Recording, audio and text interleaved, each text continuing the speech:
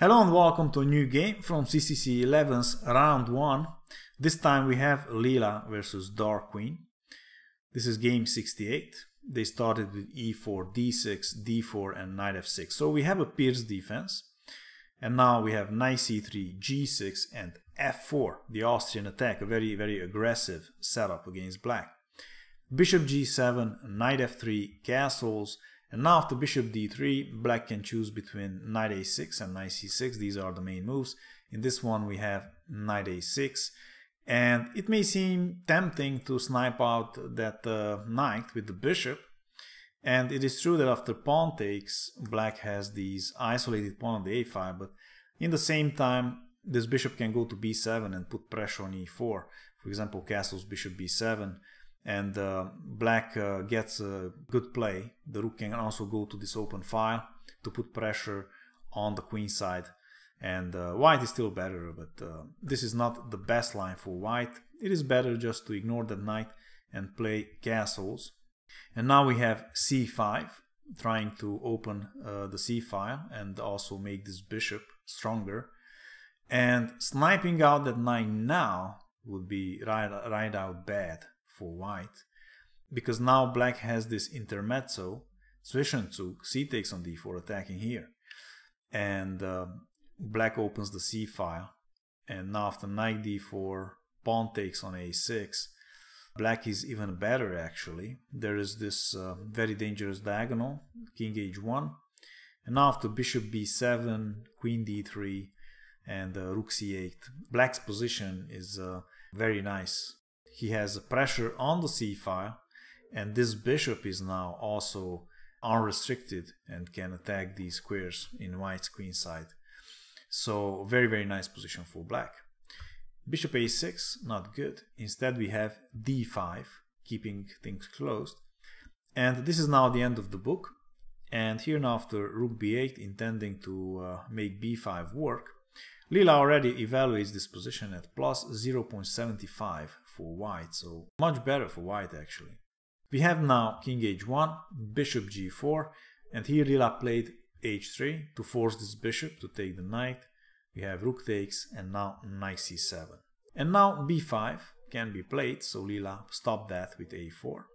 We have a6, still trying to get this in, but now after a5, b5 is not really good. Well, black can get it in if he wants to, but white can take en passant, and then this pawn on a6 is isolated and weak. It's already attacked twice, and this wouldn't be so great for black. In this position, the main move is actually e6, trying to open some files and trying to make this knight work. But we have knight d7 instead, and Leela now replied with knight d2. It is time to play c3 and blunt this bishop on this diagonal. We have e6 now, pawn takes, f takes, and now after c3 we have rook f7, planning to play queen e7, rook f8, and put a lot of pressure on f4 on this open file now. We have bishop e3, queen e7, queen d2, Leela completes her development, and now d5, trying to make this knight work. If pawn takes here, then knight takes is good for black. So Leela played here e5, again keeping things closed and trying to keep a pawn here so that this knight doesn't have good squares. We have now rook f8, and in this position, thanks to these rooks, having a lot of pressure on f4, g5 would be already a good move for black. So Leela played here knight g1, and she's intending to meet g5 now with rook e1. When this rook is in position to defend here, for example, if pawn takes here, then after bishop takes, this pawn on e5 is now defended twice, and all is good, and there are no tactics with knight takes or bishop takes, since this rook on f3 is also guarded by the knight on g1. So g5 not that effective. We have c4, bishop back, and now knight c5, eyeing these light squares here, especially the e4 square. This is where the knight wants to go, and if the bishop takes, then d5 again gets available for the other knight. So Leela doesn't really want to take here, and she could take on c5 with the other bishop, but this is not really good because now after queen takes, this pawn is suddenly mobile, and black threatens all the time to push it after something like knight b5. And he can also increase pressure on f4 with bishop h6. So it is much better to keep the bishop. This is also defending f4, and now this pawn is pretty much stopped. And here, in view of knight e4, Leela played now queen e1, and she already evaluates this position as +2 for white. It's quite amazing.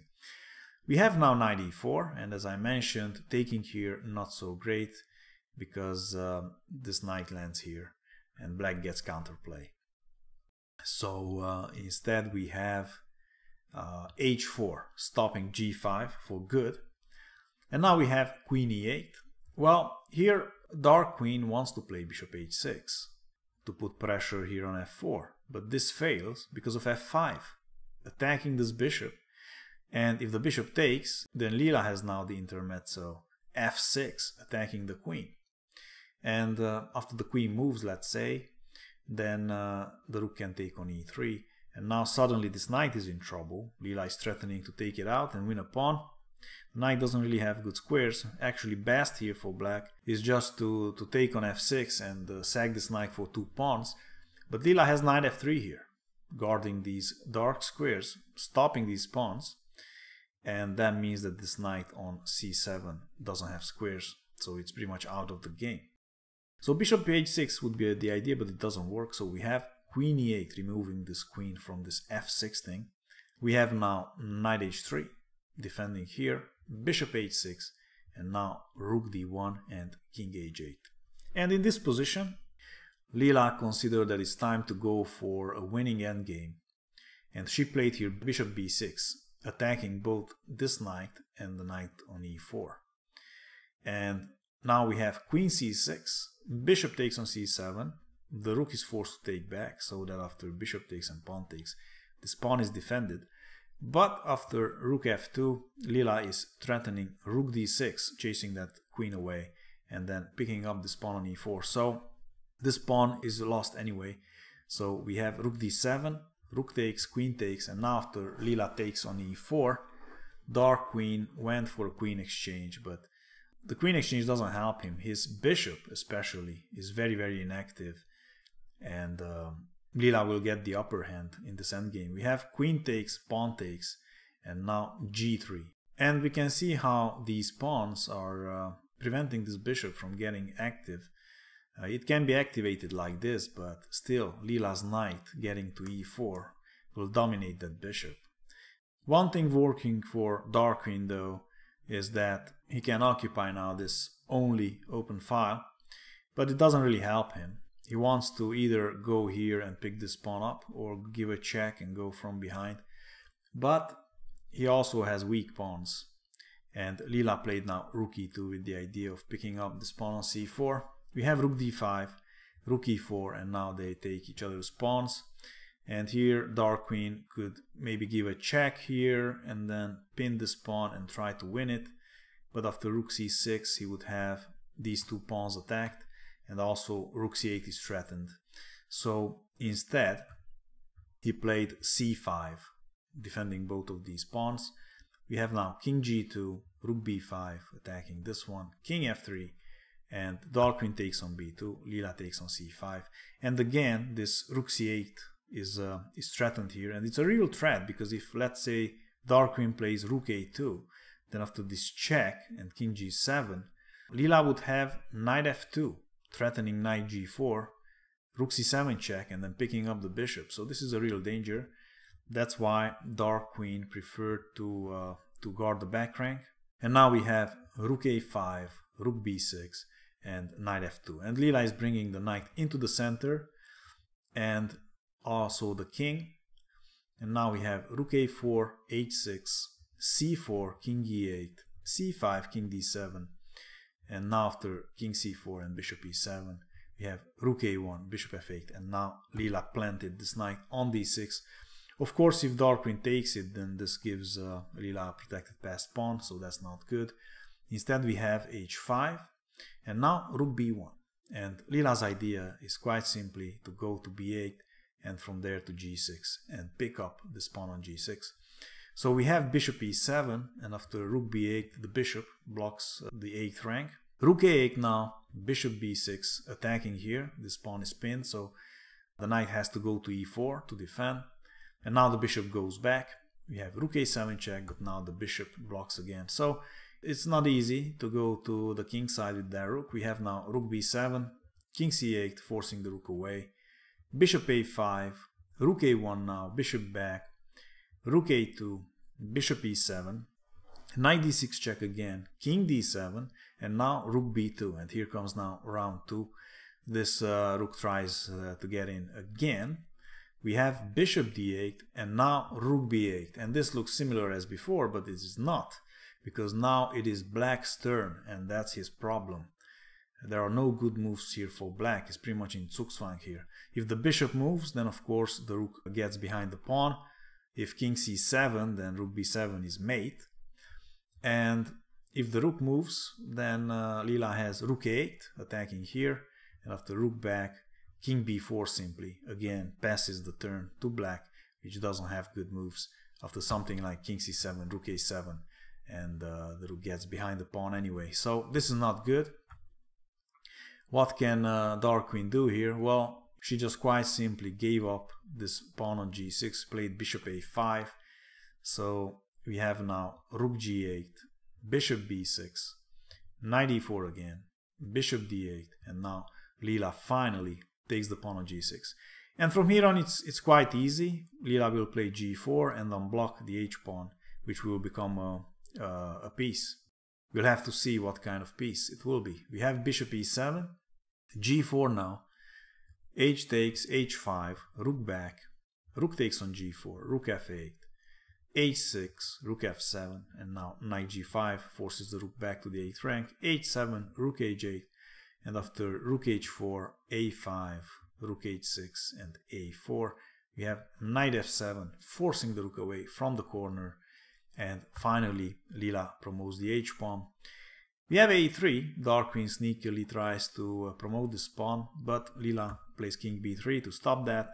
We have rook takes finally, rook takes, and bishop takes on c5, and Leela is a rook up and has a completely winning endgame, of course. Knight g5, bishop e3, rook h7 check, king c6, and now knight takes on e6, a2, king takes, and now bishop f2, rook h8, bishop e3, and now f5. And slowly these pawns move forward. Here the king is attacking this one. We have king b3, so Leela gives up some material, but Dark Queen doesn't want the pawn. We have rook g8 now, bishop e3, rook c8, king e4, rook e8. Finally Dark Queen takes a pawn, knight c7 now, and after bishop f4 attacking this pawn, Leela decides to give up the knight in order to promote this pawn on e6. We have bishop takes, and now after e7 and king f6, here comes rook c8, threatening in the same time to promote this pawn and to take this bishop. We have king takes on e7, rook takes on c7, and this is an elementary endgame now, which Leela manages to win shortly. We have rook up, king d3, and now rook e7, winning another tempo, rook d7, and slowly restricting the black king. We have rook d2 check, king a3, rook e2, king a4, and now finally mate on a2. Another very nice game played by Leela. I would like to thank to René, Adolf, Barry, Mark, Gary, Guilherme, Sebastian, Todor, and Radu for their support. Please subscribe, like and share, and check out some of these other videos. Thanks for watching and see you soon. Bye bye.